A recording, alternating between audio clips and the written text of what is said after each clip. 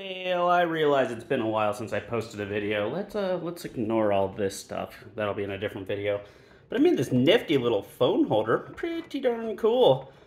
All 3D printed, like literally everything.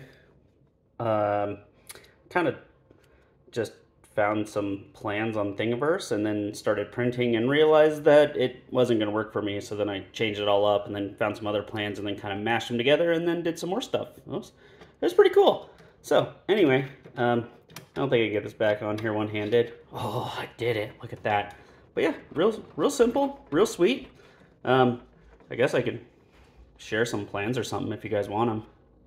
Okay, bye.